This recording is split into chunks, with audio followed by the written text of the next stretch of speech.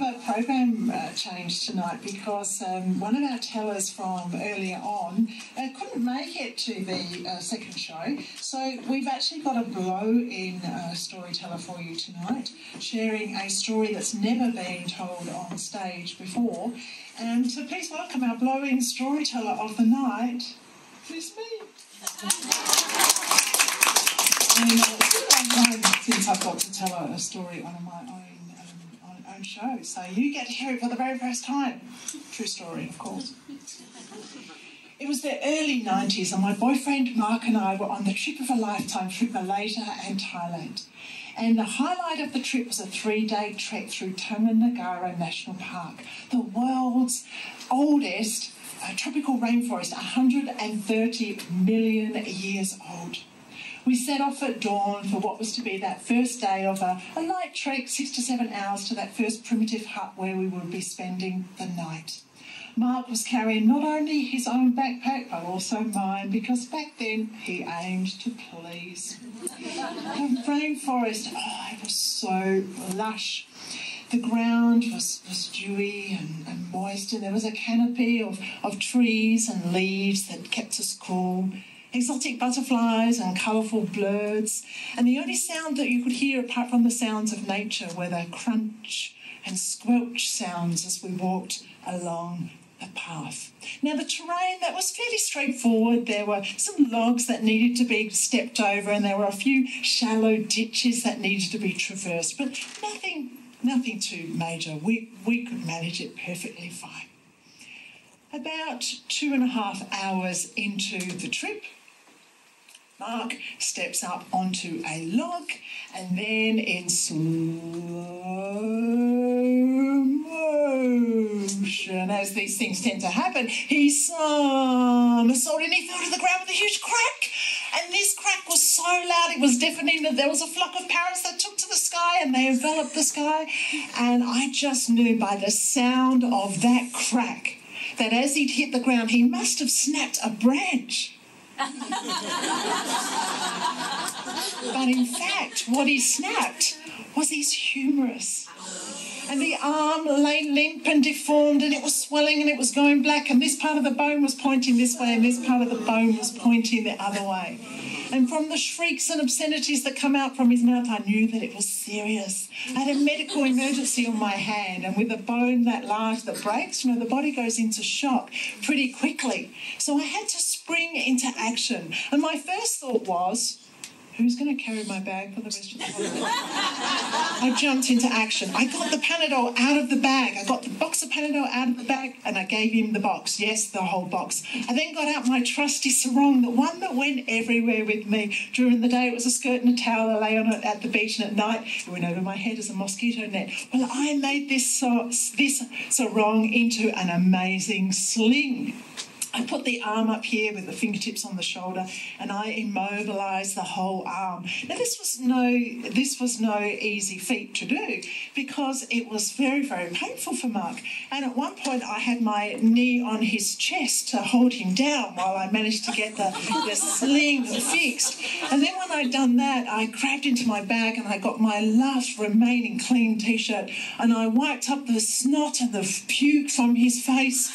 And I took a deep breath, I sat down, I thought, right, what's next? How are we going to get out of here?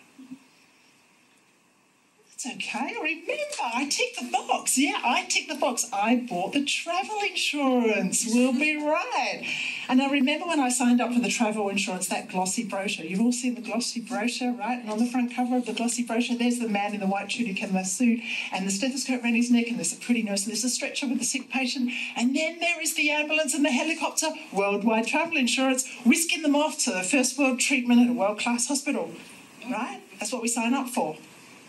No, that's not what happens when you're in the middle of nowhere, rural Malaysia. It was a religious public holiday and no one knew that we were there. So I had to go to plan B, which was we'll just have to wait until some other travellers come along the path. About 90 minutes later, we were watching and watching, and then we saw 2 people, and I've never been so happy to see 2 people in my life. And as they got closer, realised that communication was going to be a bit of a barrier. My French very limited, their English very limited, but by our gesticulation and the exasperation in my voice, they knew that we needed urgent help. And what we were able to do, we managed to hitch Mark up on our shoulders and we took a shortcut. We went through some dense bush down to the riverbank, and there was a river that ran all the way along the national park. And when we got to the edge of the river, we waved down some local fishermen on a longboat and we gave them some ringgits. We gave them some more ringgits, and they took us back to the park headquarters, where the ranger drove Mark to the hospital, air quotes, hospital.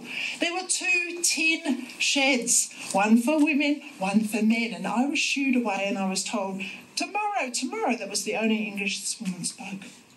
So I left him there for the night. And when I went back I didn't sleep a lot. When I went back the next morning, Mark had no recollection of what had happened. They had knocked him out with something and he'd woken up with a plaster cast on. Now, think plaster cast, right? This was not the sort of plaster cast that you and I would be thinking of. It was very basic. It was very rough. His arm had been set at 90 degrees and he had the plaster that was covering his fingertips, so this part looked okay. But up the top here, the plaster cast barely covered the fracture. It was all wobbly and there was a big gap at the top. So that meant that every time he moved, the 2 edges of the broken bone grated against one another and made this awful noise.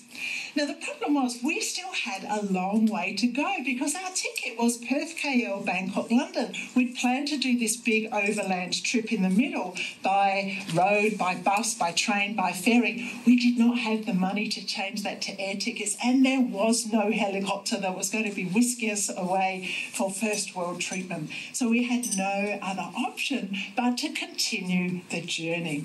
So the only way that we were able to get through the journey was by Mark taking copious amounts of painkillers, very, very strong, mind-altering painkillers, which I might add were pretty easy to get hold of in Malaysia. And for the rest of the trip, I not only carried my bag, but I also carried his bag. And we've now been married 30 years, and strangely enough, he's never offered to carry my backpack again for me. But you know what? I can still make a mean sling out of a sarong if anyone needs first aid.